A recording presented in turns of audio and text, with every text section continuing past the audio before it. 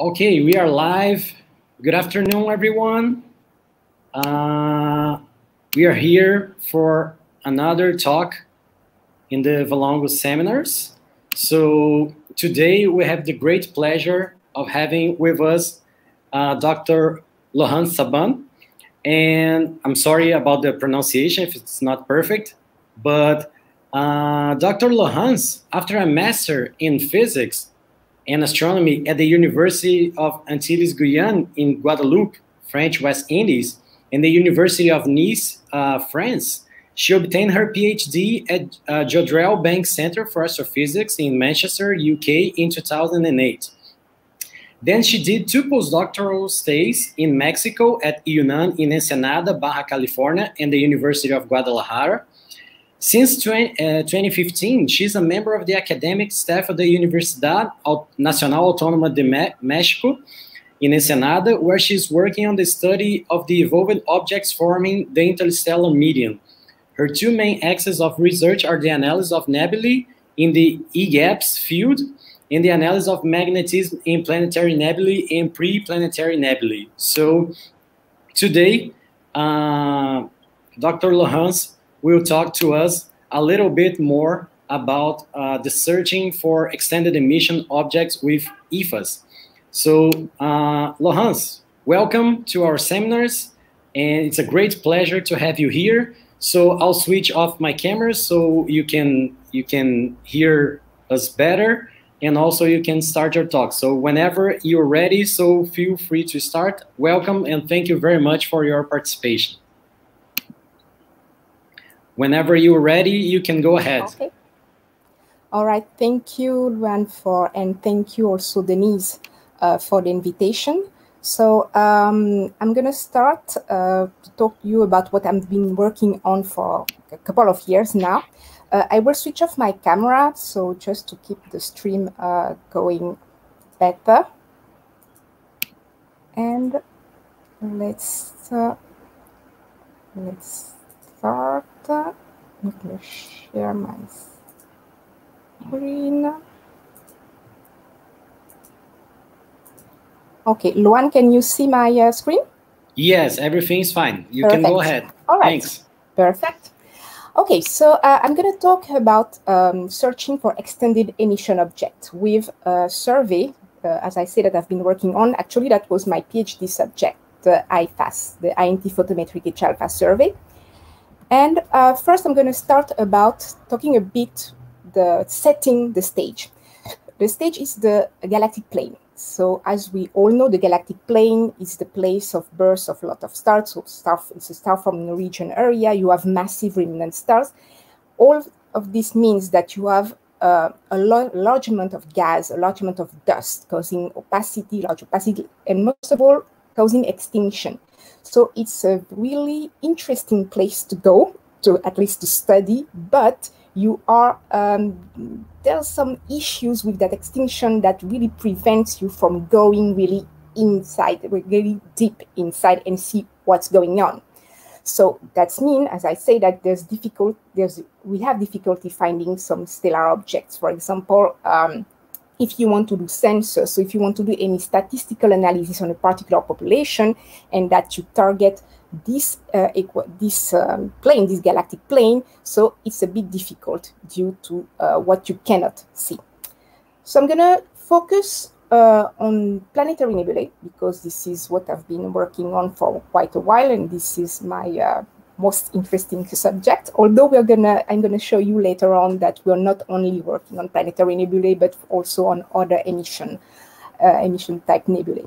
So planetary nebulae, they are shells of ionized gas around evolved stars. They are the remnant, or they are the evolution of solar-like stars between 1 and 8 solar masses. So on the right-hand side, you have an HR diagram showing you basically all the path that solar-type stars will go through until reaching the planetary nebulae phase.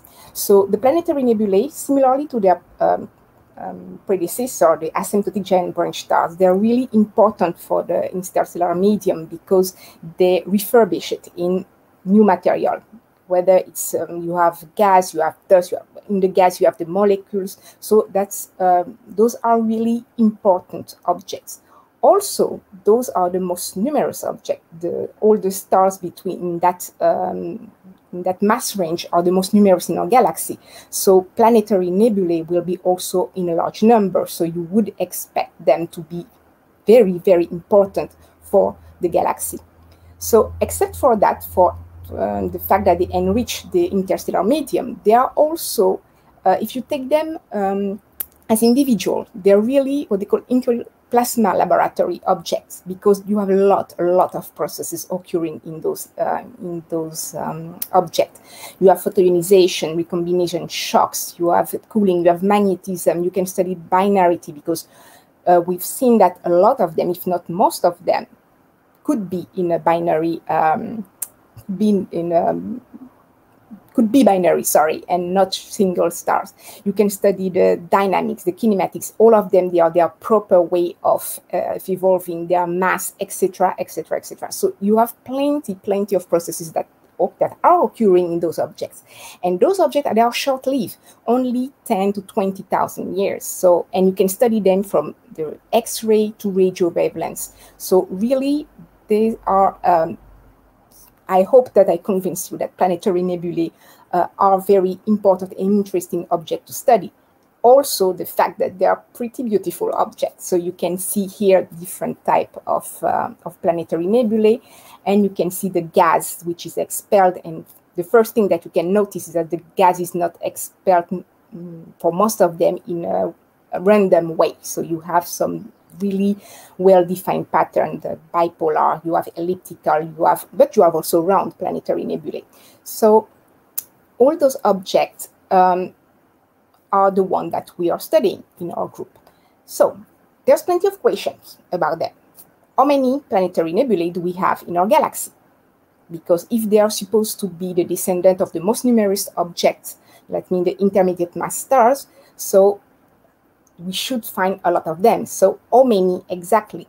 Do we have an abundance gradient? We know that they, as I said, that they are very important for, as the AGB stars to disseminate material into the galaxy.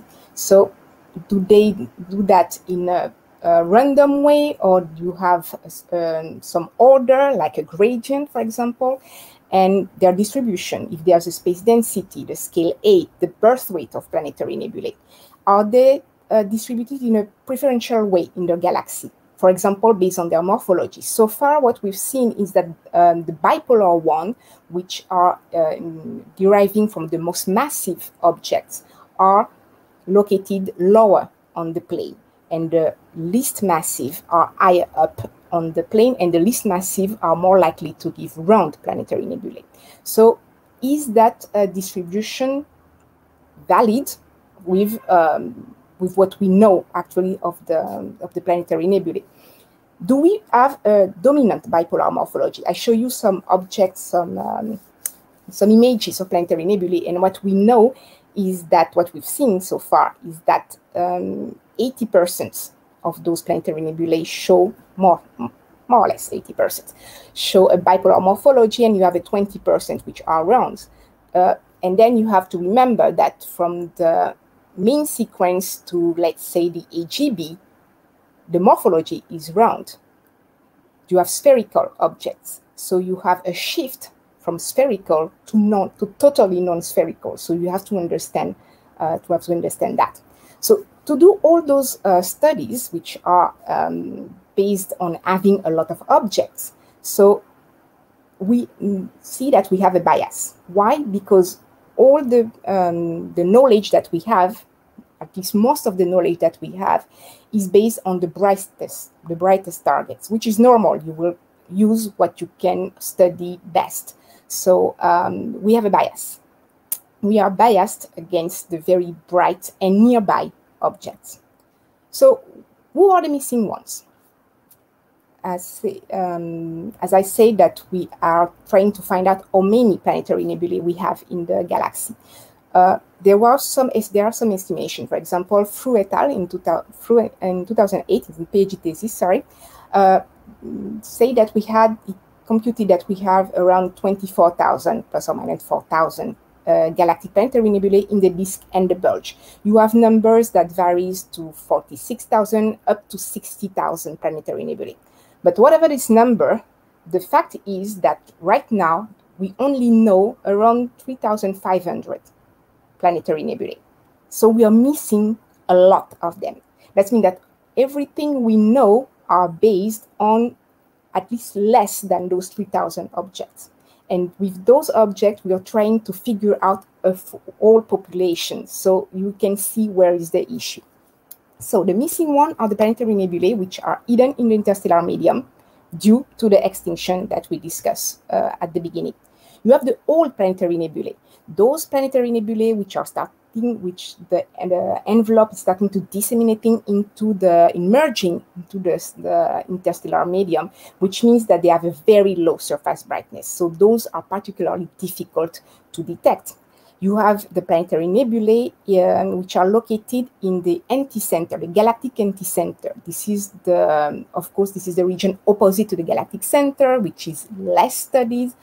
In the just for the observers, just to know that though this region is seen really in winter, and most of the time at winter time, this is not the best to observe. Either you have very good night or very bad night, so it's a bit difficult, observationally speaking, to have those images, those detection of these planetary nebulae in this region. You have the very distant planetary nebulae that can be unresolved, and we do not distinguish them as nebulae, so they are probably skipped they were probably skipped in other surveys.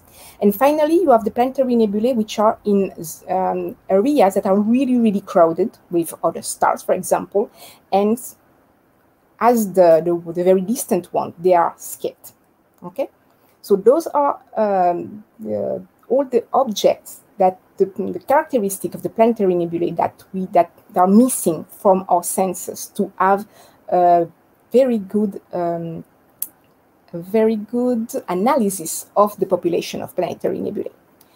So what we need, it's of course a dedicated survey for those objects. So we're going to do that in H-alpha, of course, because H-alpha will trace the ionized emission, and it's associated to either the very young or the very evolved object. So the very young object, you have the Tittori, Abigaro, the H2 region, and the evolved, you have the planetary nebulae, post-AGBs, but you have also the massive stars like Wolf-Rayet, LBV, the supergiant, etc., etc. So we're going to use the survey in H-alpha to try to detect those missing planetary nebulae. Of course, we're not the first one doing surveys. There have been H-alpha surveys in the past. So here on you have in that table, I listed some of the surveys that are that occurred in the southern hemisphere, in the northern hemisphere. And the type of survey. So you have photographic plates, CCDs, those others using kinematic surveys. You have different type of spatial resolution. For example, you can go to the degree or to the arc minute down to the arc seconds. So what we need to really be able to complete the sensors, to find those missing planetary nebulae, is an imaging survey where you have both a large coverage and a high spatial resolution. This is where you have IPHAS. So IPHAS is stands for actually it's INT Photometric Surface Survey, and INT is another acronym, so it's an acronym in an acronym. It's for the Isaac Newton Telescope Photometric H-alpha survey. So the Isaac Newton Telescope is in La Palma, in the Canary Islands. So it's a fully photometric survey.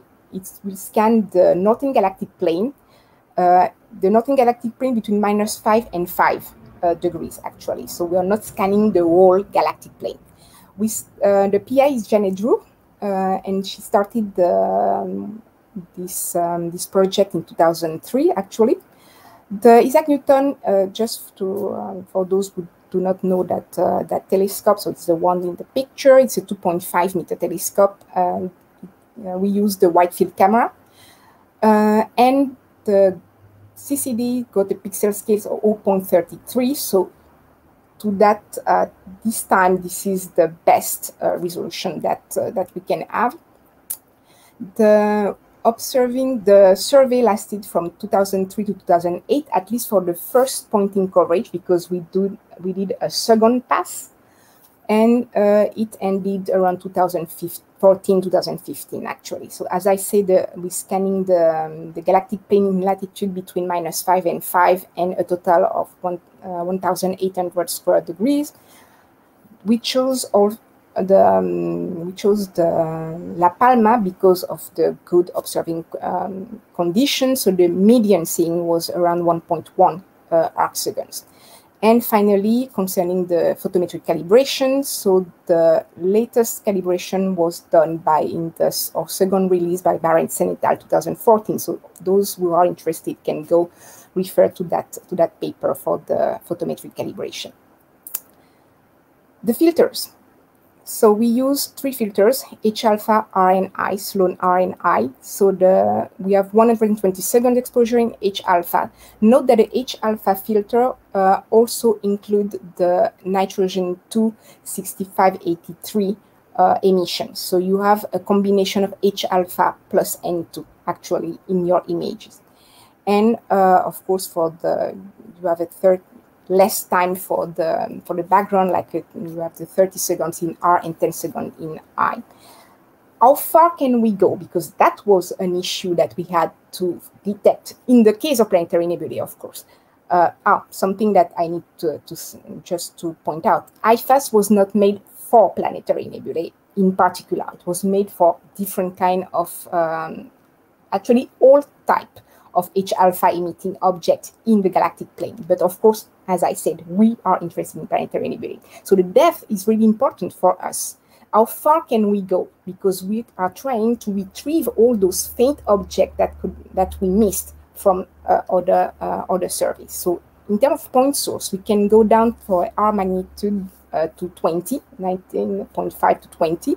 And for the extended emission, we can go to down to an H-alpha surface brightness, 2.2 times 10 to the minus 70 Hertz per centimeter square per second per arcseconds square. And finally, well, we have a proper nomenclature. So if you go in, you can type IPHAS, you can type the IPHAS nomenclature and find the object which is already in all the catalog, like Sinbad, for example. So we have 2 nomenclature, one for the compact and one for the extended. The only difference is that the extended, we have an X after IPHAS. On the right, I'm showing you just an example of a candidate, which later turned out to be a good, real planetary nebulae, a bona fide planetary nebulae, where you have the emission, the bright emission in H-alpha plus N2, and the emission in R and the emission in I. And then on the bottom, you can see the transmission for the different filter that we are using. So, as I said, we are in IPHAS. We are the nebulae group. We are a group working on planetary nebulae and on evolved nebulae in particular. So, our goal is to search, in this case, for planetary nebulae and other nebulae across the northern plane. We target not only extended but also compact objects, and we are using 2 different methods: photometry and mosaicing. And right now, we'll go through those 2 different methods. So the first one is the photometric. So what kind of object are we targeting in particular? So all the very compact planetary nebulae, or the very compact nebulae in general, and everything which is point source. So what we're doing, we're using color diagrams. So you have, we construct those diagrams from the IPHAS data.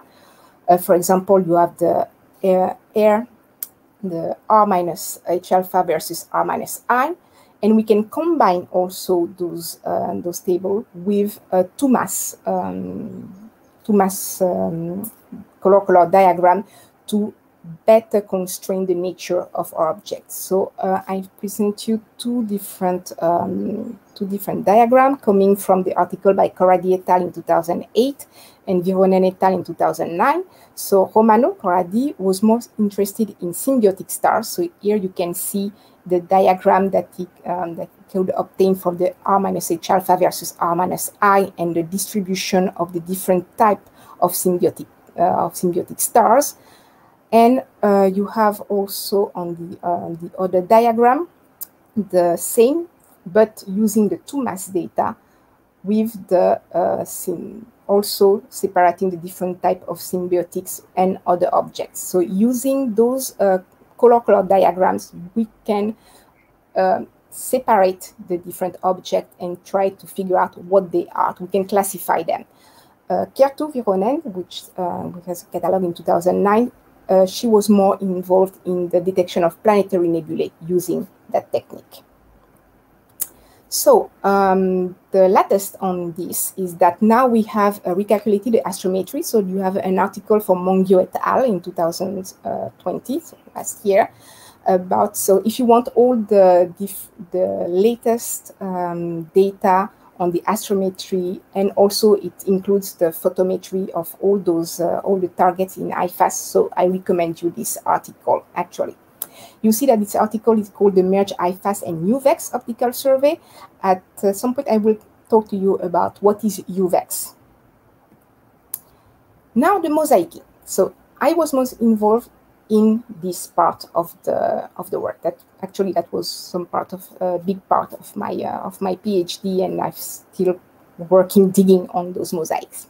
So what we did is we create 2w² H alpha minus R. That means that we remove the continuum. We create those mosaics from all the IPHAS frame that were obtained during the survey, and we did that to detect extended nebulae.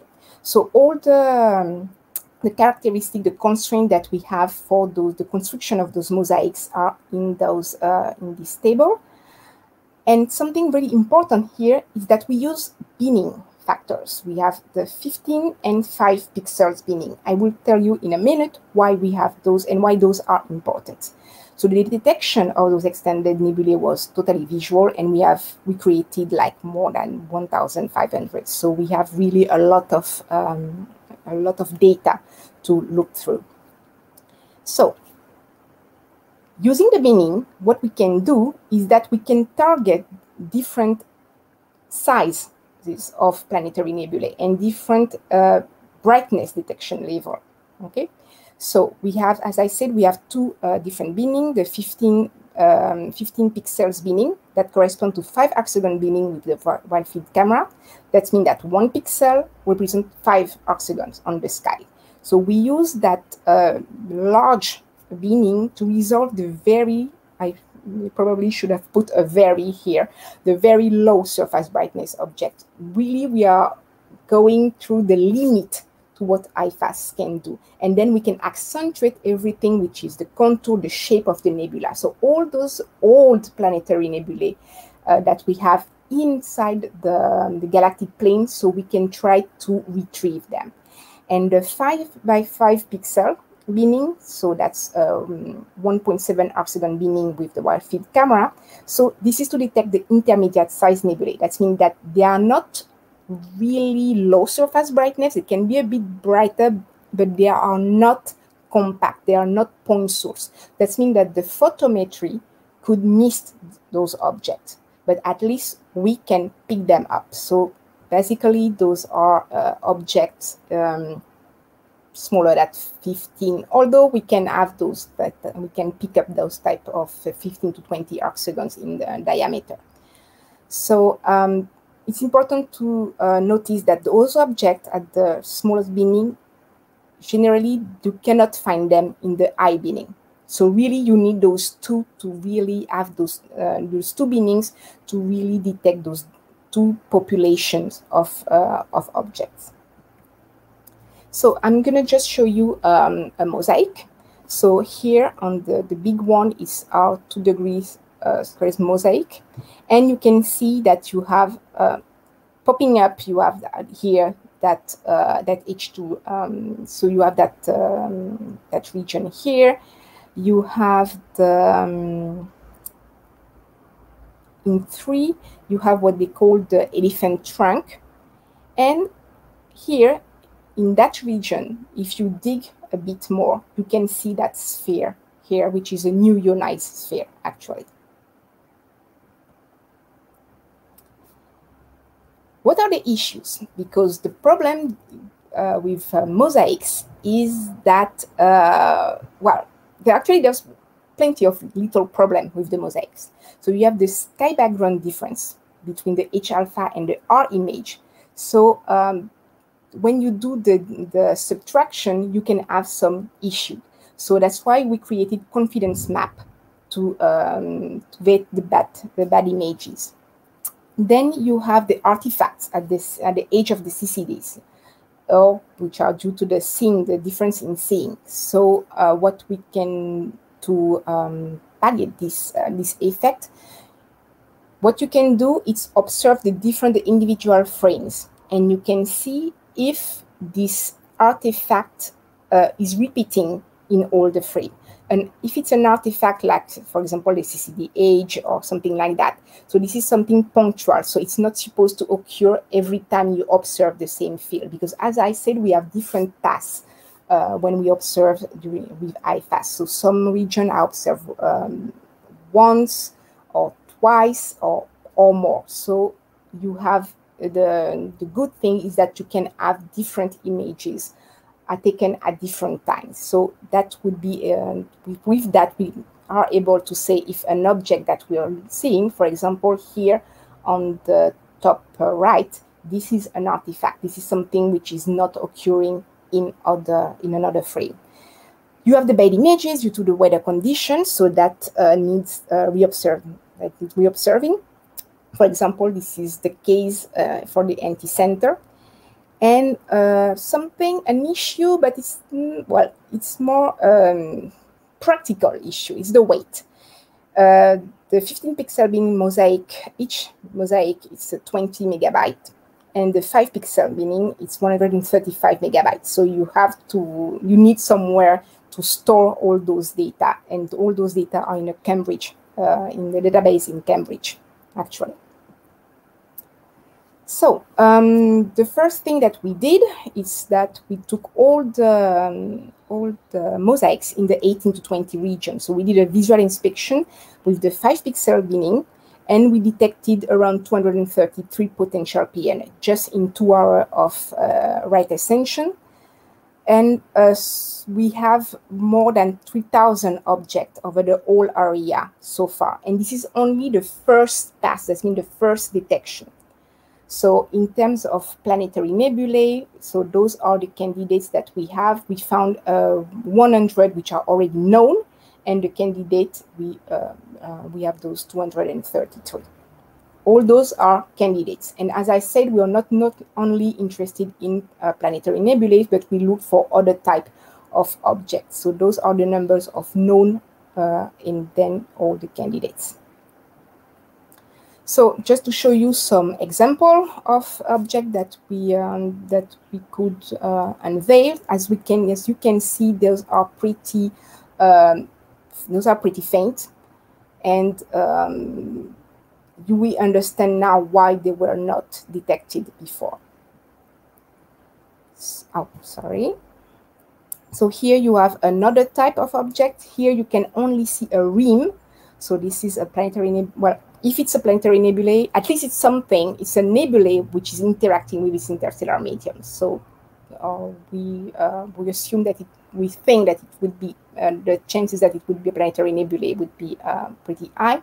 And you have all those shells where I will discuss a bit more later.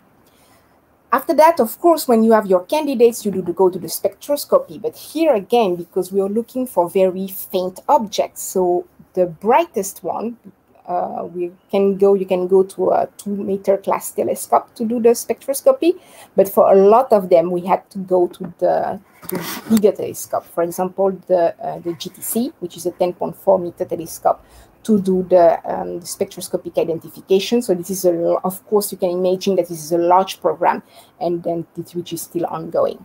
So in 2014, we published the first catalog of planetary nebulae, of extended planetary nebulae, where we have 159 true, likely, and possible planetary nebulae. So you see that we had to do some categories because some of them were so faint, and we have, even with the 10-meter telescope, there were so few lines that sometimes it was not, we couldn't say for at 100% that they were planetary nebulae. So it still got the possible status. So their distribution. So here you have in black, the plain black dots are the IPHAS objects, and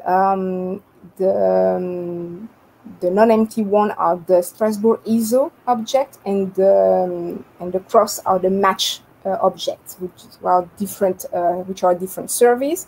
So then you can see that we are putting a lot more objects at those longitude, for example.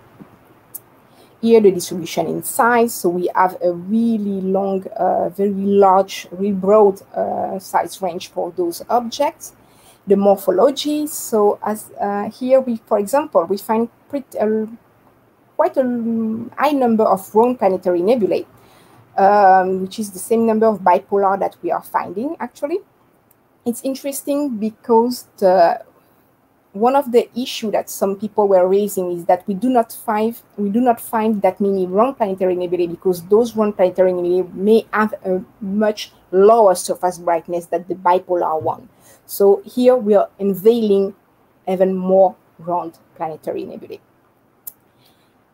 Then I'm going to go to the follow-up analysis. So what we're doing from now. So we are still working on the identification, as I told you. So there will be a next release by Ritter et al. In preparation.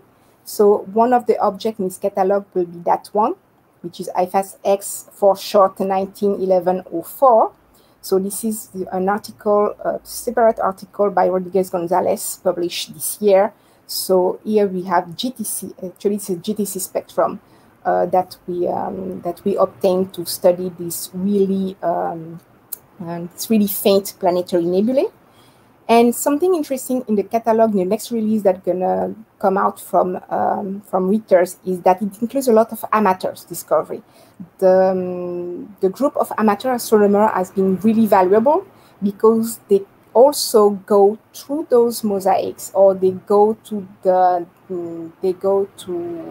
same sky as the same surface, the same region, sorry, as IPHAS, and they also image, because they have more time, of course, they can image for a long time all those some areas, and find also adding more planetary nebulae that we might have missed or not. So those what they are doing is really important, and so important that we are in communication with them, and their discovery will be part of that new release. Then we have the deep imaging, because once you have those objects that you identify them as planetary nebulae, it would be interesting to study them with depth. And depth actually is an issue in terms of imaging, because I remind you that we only observe the object, for example, in H alpha. I put H alpha plus because remember that it's H alpha plus nitrogen 2. We only use 122nd exposure. So with that, you cannot have the details. So we have started an analysis of deep imaging in the most important filter, which are H alpha, nitrogen 2, and oxygen 3 filter, of course the narrowband filter, to have the details of those objects. And so we can unveil small structure, for example, like knots. We can look at the ionization condition of those objects. So we are working, so this is a program that we are working on that we hope to present this year. We also did the follow-up analysis on the infrared emission, and in particular the molecular hydrogen emission. So it's a work by Ramos Larios et al. In 2017. So we tried to figure out if those evolved objects still had this, those molecular emission and how they compare to other brighter planetary nebulae, for example. And finally, I'm going to just show you the latest article that we have on the follow-up on the physical parameter, the chemical analysis, the morphokinematic analysis also of those objects. So this year we had 3 papers published by our group on those particular objects. So the master plan would be to be able to study all those faint objects, to have all their characteristics, whether it's the physical condition, electronic and electronic temperature and density, the chemistry, the abundances actually, and the expansion velocity, to be able to derive their age, etc., etc. And we also do, using shape, we also do a morphokinematic model, actually, of those 3D models of those objects. So if we can study with depth the greatest number of objects, we will be able to have an idea of the population of how behavior, the characteristic of those evolved planetary nebulae. So, in summary, so we have seen that our follow-up analysis include spectroscopy, either for identification or for deep analysis, the deep optical imaging, the multi-wavelength and multi-technique analysis, and also the study of the central star, because, of course, this is something that is an inherent part of planetary nebulae. It's not only the nebulae, it's also the central star, which is ionizing all this gas. So here you can see that image, which is on the top, which is the image of the Nicholas nebulae. So you can see in the center, the planetary the central star. The central star has actually been the subject of at least 2 papers, one by Corradi et al. In 2011, and another by Mizalski et al. In 2013. And we also try to detect those stars, those central star, with other objects. For example, here on the bottom, you have possible candidate planetary nebulae, candidate central star planetary nebulae. So we are using a survey called UVEX. So UVEX is the ultraviolet excess survey. So it's a survey by Groot et al. So basically, it's the same as IPHAS. That means it's targeting the same area. The only thing that's going to change is that we're going to have blue filter, like, for example, the U filter, the J filter, for example, and for some frame you have even the helium-1 and helium-1 filters. So if we can have the blue images, so then using RGB images, we can try to see if we can detect those central stars. And here you can see, well, in those 2 objects that we have, that in the geometric center, we have this blue component, which is the central star. And then we can have an idea of course, where it is. And now we can do all the same follow-up analysis, mostly the spectroscopy, to study the characteristic of those evolved stars. Now, let's go a bit far away from the planetary nebulae, because, as I said, we are not only studying planetary nebulae in the group. We study remnants, for example, supernova remnants. So we detected 5 new using the same mosaics with their radio counterpart. So those 5 new is a new addition to the catalog of supernova remnant, which is interesting as well, because this particular class of objects is also suffering of a census problem. Okay, so we had their expected around like 1,000, and they have, I think that now a bit more than 300, but not much than that, supernova remnants found. So there's still that census issue as well in this category of objects. So here is just showing you the different spectra that we observe, and also something that we can do is implement with our new data is implement those diagnostic diagram to detect the different kind of objects. And finally, the novae. We were able to identify, to detect also in those mosaics a very nice nova, which is that one, which is IPHAS X210204 for short. And of course, we did very deep analysis. You can find it in the Guerrero et al. And the Santa Maria et al., those two published in 2018, about the type of nova that we have. We could also determine the period, which is in that case a 4.2 hours period for that object. And the most recent analysis by Toala et al. In 2021 is just published. You can find it in the LES right now. It's the X-ray analysis, and we see that we have emission. We do not have an extended emission of X-ray. We have an X-ray which is confined around the central system, actually. So those are the type of object that we discover with IPHAS, and that when you do the follow-up analysis, the deep follow-up analysis, you can uncover very, very interesting objects. So can we do better in terms of detection?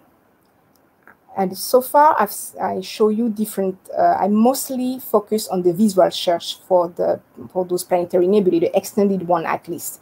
And but I will talk about also the RGB imaging and the use of machine learning.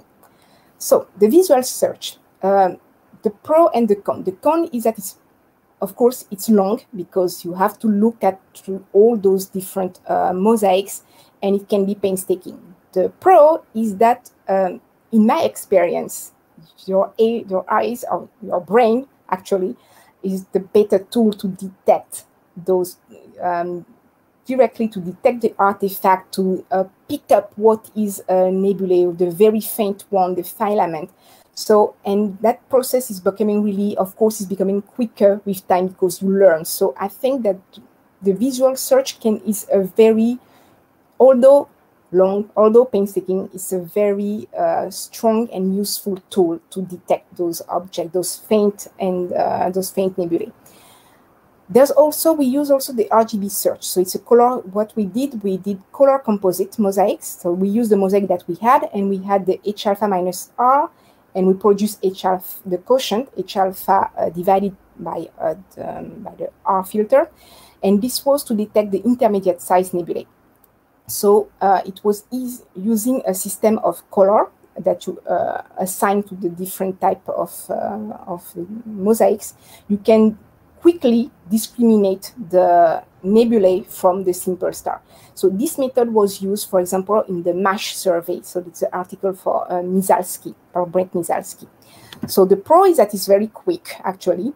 The con is that it doesn't work for the very extended planetary nebulae, only for the compact object. And the artifact in that case can be an issue, but in the end, it's still a visual analysis. Of course, it's, as I said, it's quicker than not using it, but it's still something that you have to check by eyes. What's next? Something that could be interesting is to use is machine learning. So the pro is that it's going to be an automated process. It might be quicker. Of course, once you have your neural network, which is trained to recognize the different pattern that you assign to it, if it's it's a shape, if it's a color, for example. The con is that with the mosaics that we have, the artifacts might be an issue, because all this will depend, of course, of the quality of your images. So you really need something which is neat to be able to work to use the most, to make the most of your machine learning analysis. And the reliability is that if you use this, it should not need a visual inspection. So that would be something that we could consider. So, for example, in IPHAS, one simple strategy would be to use the RGB data to have a binary indicator. That means based on the color, for example, it is a planetary, it is a nebula, or it is not a nebula, and you have the selection and the subsequent analysis, as I told you about, which is the spectroscopy, etc., etc. So that could be something that can be implemented. However, it could not really however, but more better in addition to what to IPHAS. So we could use other tools to complete our IPHAS data. For example, we have JPAS, well, I put it in Spanish, JPAS, sorry, which could be in the future a complementary survey, because of course, for those who do not know, so this is a survey which gonna use more than 50 narrowband filters. So we could select the filters that are of interest for us, for example. And something else that I would like to mention is that if IPHAS target the northern hemisphere, we have also VPHAS plus targeting the southern hemisphere. So VPHAS plus is a combination. It's like you have IPHAS plus UVEX, so you have red and blue filters, but targeting the south with the bulge, etc. So I arrived to the conclusion of my talk. So IPHAS, it's a survey. Although the survey is done, I think that now is when the work starts, because we are still unveiling a lot of new nebulae. And of course, as I said, interesting planetary nebulae, but not only. We have new, as I show you, we have new remnant supernova, we have new nova, we have new symbiotic stars, for example. And that will be, in the end, something that will help us solving the bias problem. And as I show you, it's not only the planetary nebulae area, the planetary nebulae population that we have that bias problem. We have it in with other type of objects, because most of those objects, those we are missing, a lot of them are faint. And then we will be able to have more reliable global studies and understand how those objects evolve. So far, the detection of extended nebulae has been done using mosaics and different type of binings. We have been helped in that with the amateur community, great help, and great shout out to them for everything that they are doing, because it's really a lot of work to go scanning the galactic plane, although it's only between -5 and 5, as for IPHAS at least. We're already in the next step of the analysis, so it's not just, although we are continuing to unveil new data, we are also analyzing those that we detected using multi-wavelengths, multi-technique studies, and we are seeing some really interesting results. IPHAS is part of EGAPS. So EGAPS is for European Galactic Plane Survey, so it is combined with UVEX and VPHAS Plus in the south, as I just said. And in terms of detection, well, machine learning and the addition of new surveys, for example, would be a great tool to find new planetary nebulae and to find other nebulae. So I hope that I convince you that there's a lot to do, and a lot of really interesting objects that you can unveil in the galactic plane. So the galactic plane is not that place that we know 100%. There's still a lot going on in the galactic plane. Thank you very much. Thank you, Laurence, for this great overview. So it is really clear that IPHAS is a very powerful survey, and it is already helping and will help us learning a lot about not only planetary nebulae, but also many other objects, and as you said, in the end, the galactic plane. So just so our viewers know, Laurence, maybe you can try turning on your camera so the viewers can see you a little bit. Yeah. But so our viewers know, I will not turn on my camera, because during some tests we did prior to the talk, if I turn on my camera, so the connection becomes a little bit unstable and Laurence cannot hear me. So that's why I will not appear on camera today. Sorry for that, folks. But you can see our speaker, and that's the most important thing. And now we can move on to the questions, Laurence. Okay. So first, starting with a comment. So Denise says that here. So it's really great to see the big effort of IPHAS PNE group to find extended PNE. So this is basically it's very similar to what I said, and it's really nice because Denise is really an expert in the area. Yeah, I know. Yes. Yeah, so you know that. So it's nice that lots of people are recognizing the great effort the group and you also are doing. And congratulations for that, by the way. Thank you. So I'll put here the question from Karin. She comments later. She has a comment later, but here she says that you have mentioned that, sorry if you mentioned this, but do you identify planetary nebulae just as point source in your H-alpha maps, or are there additional color codes? Are there contaminants? Okay, so for the point source, what they are doing, they're only doing photometry. Well, I just want to make the difference between point source and compact, because it can be a different connotation. So really the point source is those we are like the FWA sham of a couple of percent of the FWA sham of your star. So all those, they are doing photometry. So it's another team mostly worked on that. So you can check the article by Kerttu Vironen, who was specialized in working on those point source. So what they were doing is first to try to have color map using only this filter that we're using in with IPHAS, and they use also other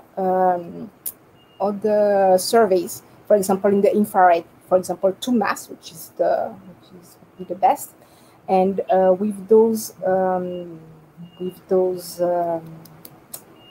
diagnostics, sorry, these are those diagnostic diagrams where they were able to identify where we have those PNR.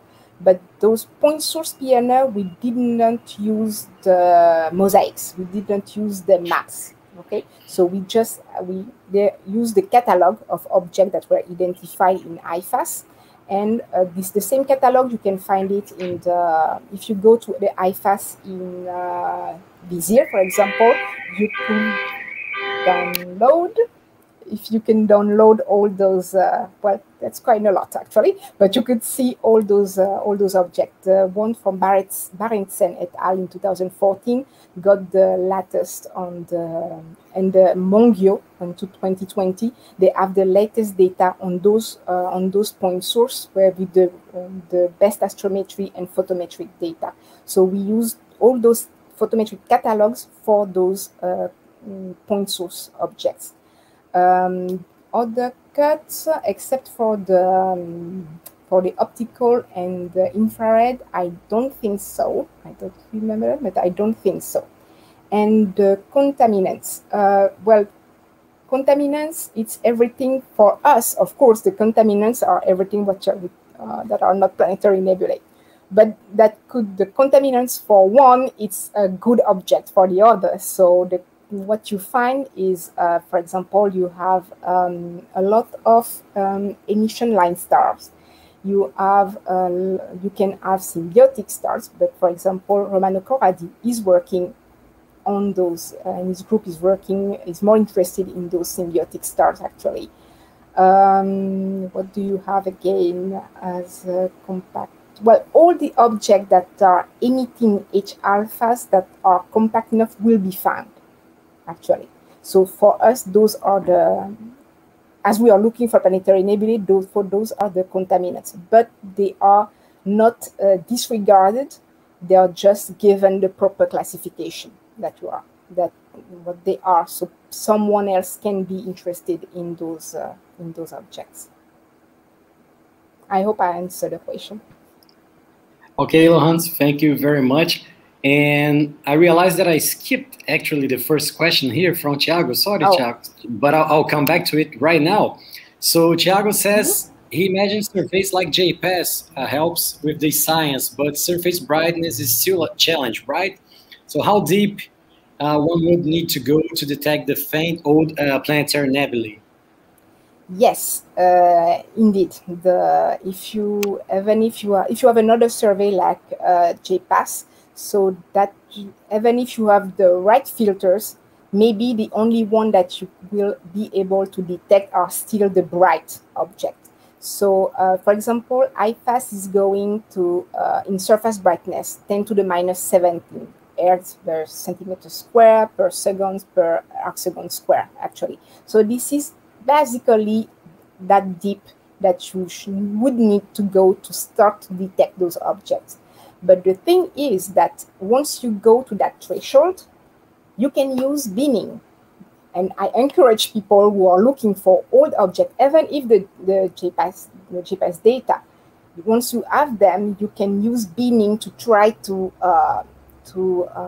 retrieve those objects. But a survey like IPHAS, as I said, yes, 10 to the minus 17, this is at least where you would need to go to detect those old objects. It's a challenge, but I think that we shouldn't put our mind like it's difficult.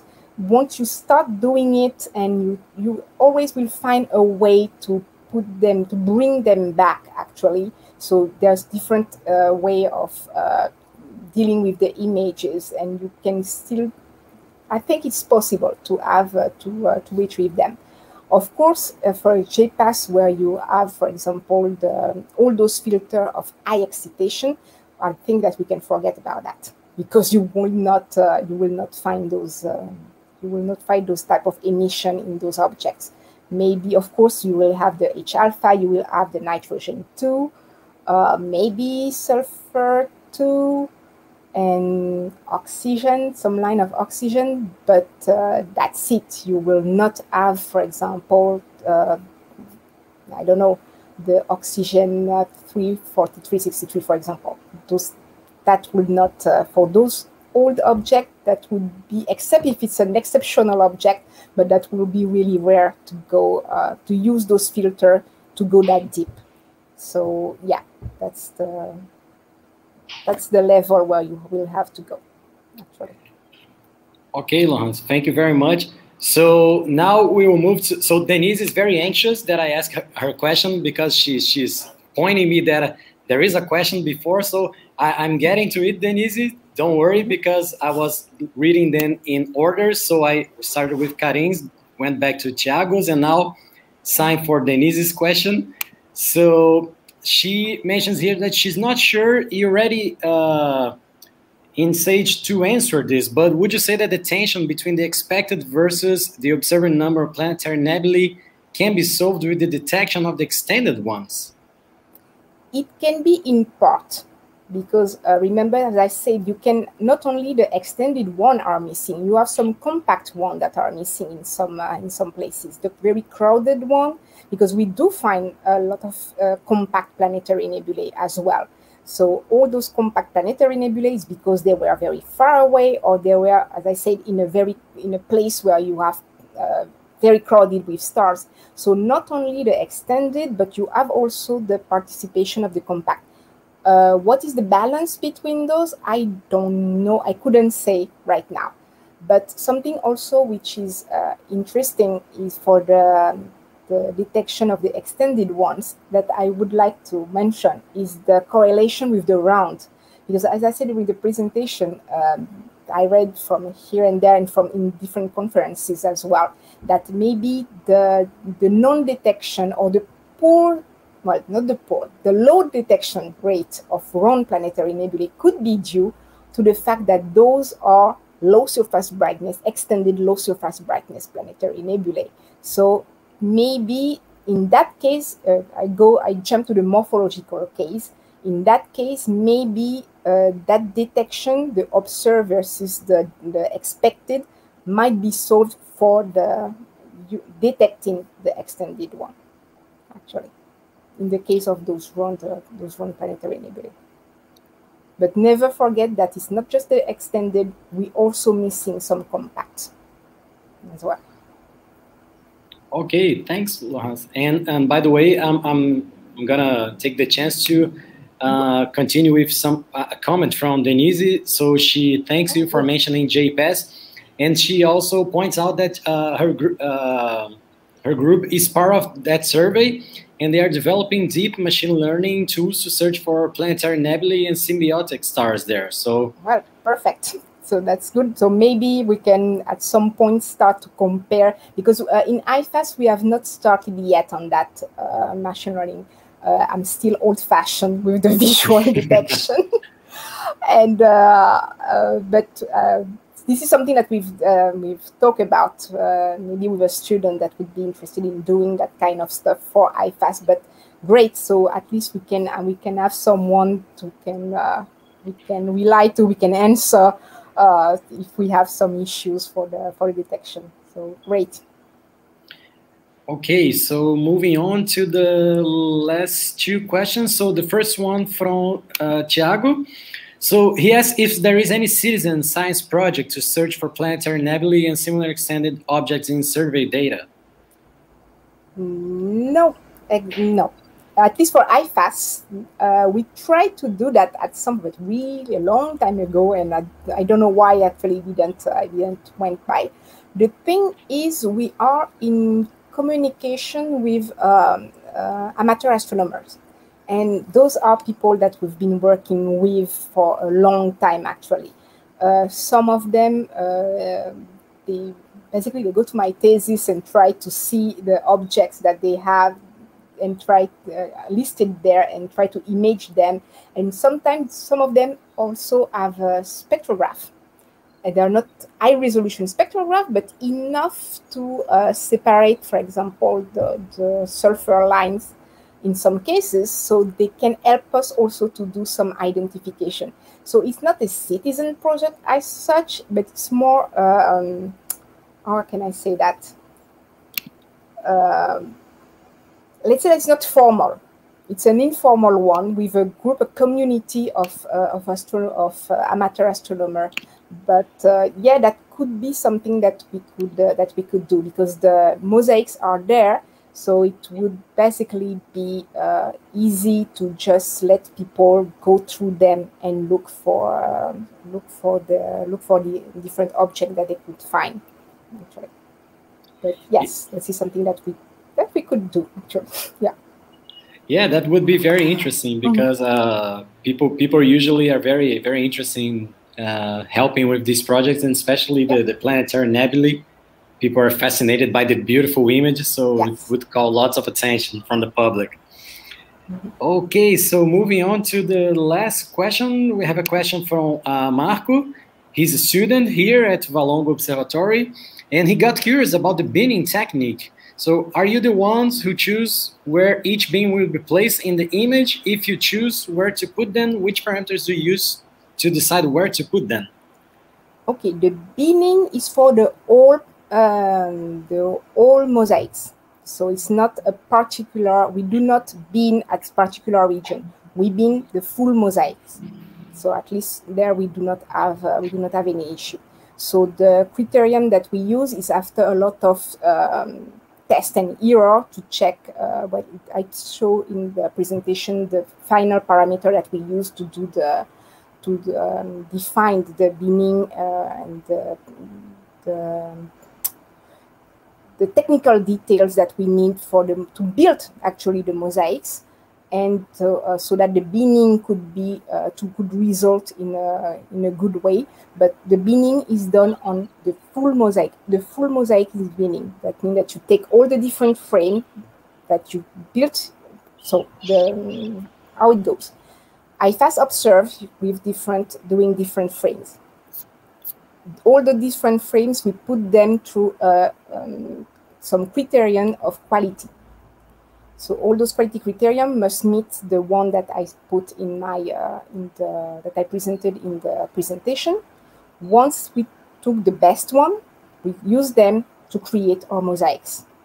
It's a mosaic. It's of course it's one binning mosaics, one pixel mosaics. And then once you have that, you have your you bin it at 5, and at 15. Why 5 or 15? Because we checked that it was the best compromise between the weight and what you want to be able to detect. So we used the 5, which was not too heavy, but enough to detect the compact nebulae, enough to detect the one that were not picked up by the photometry, and the 15 because here it's not degrading too much the mosaics, and you can pick up the extended nebulae. Okay, thanks, Laurence. So that brings us to the end of the questions, but just so you know, Karin thanked you for your answer, so it was clear when you answered her question. And Denise mentioned that she sure that at certain point the efforts to better address the number count of planetary nebulae should be joined. So yeah, that's very interesting too. So, and also we have some comments here. So Ariana Cortesi says you gave a beautiful talk, and then Denise agrees with that. So, and congratulates you for the talk. And finally, we have a message from Isabel, and she also thanks you for the great talk. And indeed, it was a great talk. I would like to also congratulate you, and not only for your work, but congratulate the whole IPHAS team. So it's a very important work that you guys are doing. So congratulations for that, and thank you very much for giving us this very nice overview about the survey and all the very interesting results that's already producing. And before we close, do you want to add anything to the audience?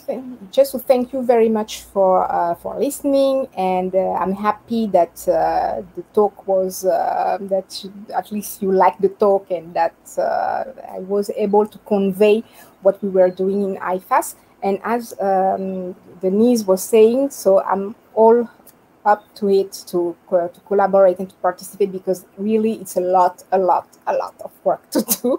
So 2 teams, I think it's gonna be at least a minimum of what it takes to do that project. So anything you need, well, you can. Anyway, you have my email address. So if you have any question or something that we can do all together, just let me know. Okay, thank you again. Okay, thank you for this very nice talk, and that's very exciting news for all the people, for all the planetary nebulae fans. That's so you see, students, that's lots of work to be done in this field. So and very promising, very exciting results and data. So all the tools are there. Very lots of interesting things to work with in the future. Okay, so with this, we come to the end of another talk. Thank you very much for all of you for being with us. We will have a 2-week break now. We will be back in March, in the beginning of March, with the last 3 talks of the semester.